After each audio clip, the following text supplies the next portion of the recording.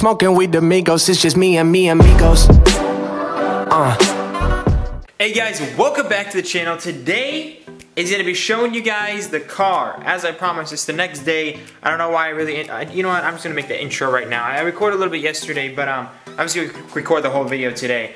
So as you guys can see, my car is officially back home. I'm not gonna tease you guys anymore. I got the car back about 2 days ago, and haven't really done anything with it yet. Had to order some parts. I had to go to some shops for some quotes, because as you guys know, I gotta repair it myself. I'm not gonna drive it, you know, as is. It looks pretty bad. So as you guys can see from the rear, and as you guys probably saw in the thumbnail, they have not fixed my car. The car is still, you know, messed up. So basically, the car drives fine. There's nothing wrong with anything. There's no lights on the dash. I mean, there is a PDC light, but that's because we actually took off the PDC sensors, so that really doesn't matter. That's going to be perfectly fine. So overall, the car is solid. Drives fine, everything's fine. Quarter panel straight. Alright, so guys, coming on to the rear, as you guys can see, tail light's busted. I feel like there's a little bit of a alignment issue right there with the tail light. I'm not sure yet because I haven't put on the other tail light yet, but I feel like that gap is uneven from like right here to like right here. So I don't know. I'm hoping it's not that big of a notice. I mean, from right here, it's flat. From right here, it's, you know, luckily everything's perfect. Quarter panel, they marked it up right here, as you guys can see. I don't really see the issue. I mean, if you're looking at it side, it looks perfect. From this side, it looks great. I don't really know why they marked that up. I don't know if maybe quarter panel got pushed in a little bit. I don't know. I don't see the damage. Looking at it right here, looks great. You know, the crash bar part over here is good. So this is where it gets super ugly. This is, if you guys don't know, this is where your battery sits right here. So my battery right now is functioning. The battery is not smashed, but the battery is pretty much, it's not smashed, but it's smashed in there to where you can't get it out.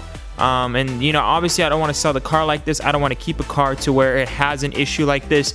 So I'm gonna have to try to figure out a way to pull this out. If any of you guys are, if any of you guys in the area are, you know, you guys work in a shop, a body shop, have a frame puller or anything like that can hook me up with a good deal, help me out. I went down a few shops, and the cheapest thing I got so far was $450 for them to just pull it out. And I just find that kind of crazy, you know, $450 and they just put my car on there, frame puller, and just, you know, pull out a frame. I mean, I really, just in my mind, $450 is kind of crazy for this. I don't know if that is the price. Maybe that's just how it is. I'm not sure, but if you guys can find me anyone that's cheaper in the Sacramento, Elk Grove area, even Galt, anything around that vicinity, I'm 100% fine driving out there. And if it's your guys' shop, I'd be more than happy to come down. But yeah, I could put on a bumper, I could put on a tail light and just call it a day. But let me show you guys what the main issue is in the trunk.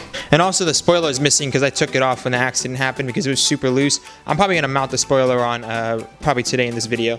But if I open up the trunk, the alignment, everything's perfect on the trunk. There's no issue.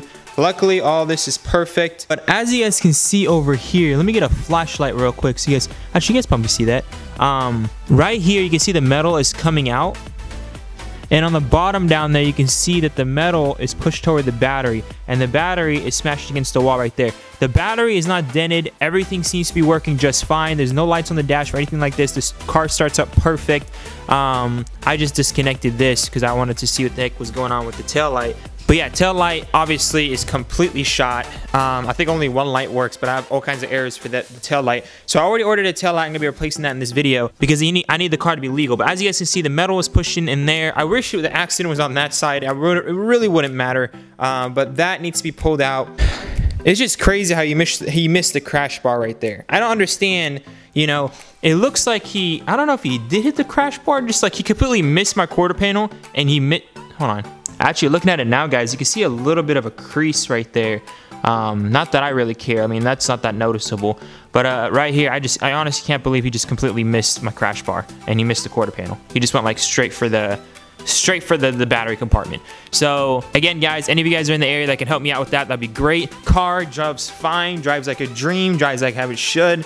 I love the car, and you know, I had to get it back with a settlement check. So this is what really went down with the insurance. If you guys don't know who Jacob Ardoti is, I'm gonna plug him in this video. His link's gonna be down in the description. Check out his channel. He really helped me out through this process. He explained to me, you know, what you can do in a situation like this. Is it worth getting the car repaired?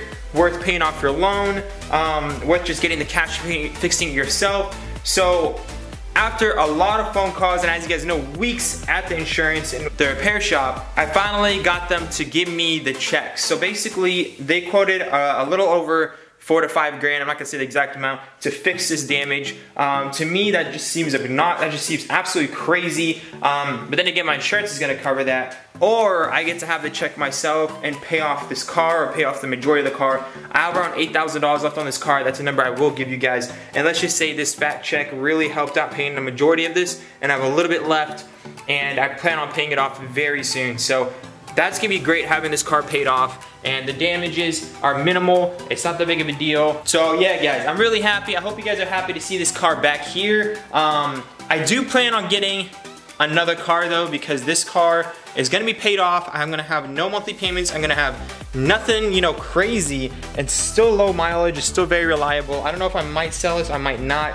Not sure yet. But let me get the car repaired and everything to where it should, to look, you know, to look as great as it should have been before the accident. Without further ado, guys, let me replace the tail light, and I'm gonna put on the spoiler because the car looks pretty bad as it is, and I want to make it, you know, as presentable as possible. So I'm gonna add the spoiler on there. I'm gonna clean up the trunk, put on the spoiler, and I'm also gonna put on the tail light so it's illegal. I'm hoping there's no issue with the tail light. I'm hoping there's no coating issues, no nothing like that. Hopefully just plug and play, and let's just see how much we can get done today. Alright guys, so here is the new tail light I ordered. This is a 330i 2006 tail light. I don't know if it really makes a difference if I got any other model, but I got the exact make and model, so I don't have to deal with any issues, any, you know, plugs. This also came with the bulbs, which if you guys are ever trying to get bulbs for your rear tail lights, just get it with the whole housing, because this came out to be like 40 bucks and each bulb's like $10. So technically I got the housing for free, and I got, you know, some extra bulbs.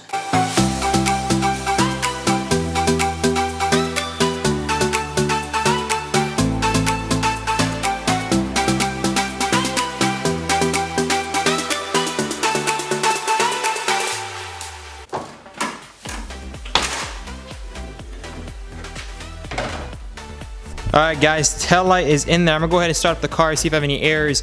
But something I noticed, not too off the bat, but if you pay attention to it, a little bit of an unalignment right there. It's not perfectly flush.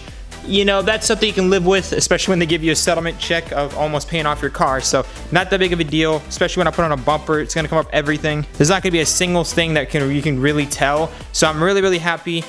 You know, at least the tail light fit in there perfectly. The lines, the gaps are all really good. So I'm gonna go ahead, put the keys, and start the car and see how it looks.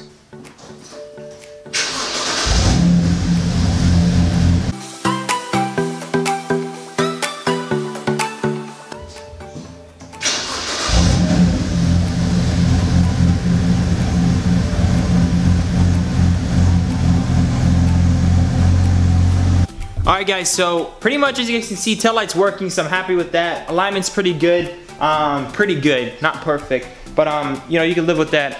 Again, especially with the settlement check, because that settlement check, as it states, you know, helps you and you settle down, you're happy with what happened. So basically the check, if you guys don't know, is gonna be paying off the majority of my car. This car was financed, and I'm almost gonna be done with it. And you know, having something that's just cosmetic is not that big of a deal, especially the fact that it didn't damage anything externally. It's mostly internal, which means when I put a bumper on there, you're not really gonna be seeing much. So without further ado guys, tail light's working, car is finally legal, so I won't be pulled over. I mean, if I'm not having a bumper, I should not be pulled over for that. I have my plates, I have my tail lights, I'm good to go. But I'm gonna be slapping on the spoiler because the rear end doesn't look perfect. I mean, maybe if I had a giant wing on it, like those new Lamborghinis nowadays, you know, they just like completely just take off the bumper and everything, even the trunk maybe, and they just put a giant wing on it. Actually, no, they keep the trunk. But yeah, they just add a giant wing on it. Yeah, that's not happening. But I mean, it's doable, that's workable. I'm gonna be rolling with that for now. Until I get the frame pulled out, not the frame, but the subframe. If any of you guys can help me with that, that'd be great. Or recommend some place that does it for pretty cheap, that would be awesome. So without further ado guys, I'm gonna add the wing on it so at least it has more of a presentable and tasteful look.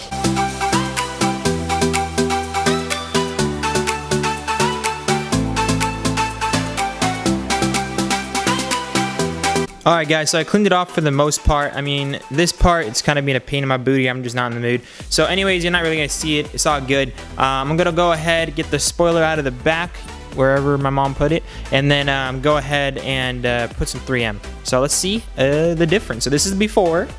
The ugly looking Huracan with giant spoiler looking bumper thingy McBobber. I don't even know what I said there. And then I'm gonna have the giant wing that's about to be right up here installed in a few seconds.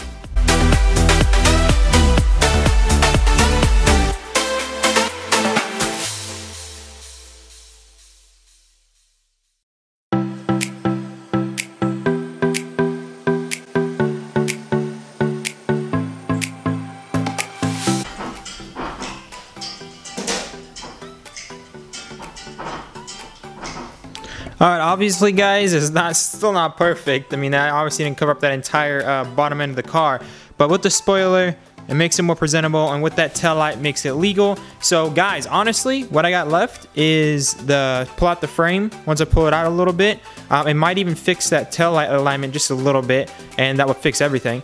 And so if they pull that out, and if you guys, again, if you can hook me up on that, that'd be amazing. And then once that happens, I just get another M-Tech bumper, throw it on there. I might go M3, M-Tech, M3. You guys let me know, but I love the M-Tech look, so I'm probably gonna stick with the M-Tech and get like a custom carbon fiber diffuser or something like that. Yeah, guys, again, if you can help me out with that, that'd be amazing. And without further ado, guys, I hope you enjoyed this video. I'm hoping that you guys are happy that the E90 is back. I know a lot of you guys wanted it to be totaled.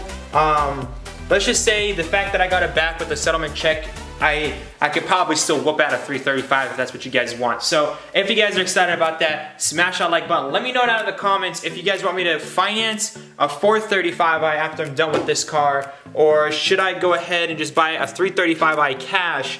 You guys let me know what you want me to do. But I really love the 435i. It's always been a dream car of mine. But at the same time, I don't know how I feel about staying in another car loan. I used to be a big fan of car loans, but now I'm just completely against them because it really sets you back, and you know, cars depreciate. I'm a fan of, I guess, with home loans, because even if you're financing a home, you know, the homes tend to appreciate. It doesn't depreciate as much. I don't know where I'm going with it. You guys can see I have just such a business mind.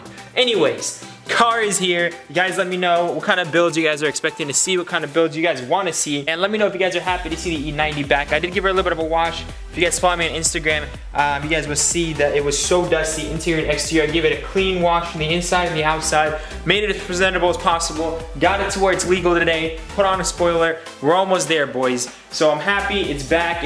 I love the car to death. And when I got the 2018 Camry as a rental, this car still feels a whole lot better than a 2018 Camry. I like the gas mileage on a 2018 Camry, but this car drives 10 times better, and it's an 06. So BMW is still ahead of the game. I love their cars, and I'll probably never cheat on BMW ever. The Thief DZ did not hear that. Anyways, guys, the giveaway is still up. So if you guys don't know, I set up a giveaway for some air scoops. I'll show you guys actually on this car that I'm repping the air scoops. You guys can see that faint red, you know, style in there. I love air scoops. It just, I mean, first things, it's supposed to cool down your engine faster. Second thing, it just looks great. So I'm obviously repping it because it looks great and I'm a racer. Whatever. Next car though, if I get a 335 or 435, can't call me a racer anymore. You know, you do what you love. You do what you want in your own cars. This is just the path of choice for this car, and everyone that's seen it always complimented it. So whatever. Again, guys, if you guys want to enter the giveaway link will be down in the description. Remember to stay humble and stay strong, guys. See you guys in the next one. Peace out. She got me saying, yalla, baby, I need you to see me. Quick with the front and then put your guard down, girl, we know you ain't easy. She got me saying, yalla, baby, I need you to see me. Quick with the front and then put your guard down, girl, we know you ain't easy, you know.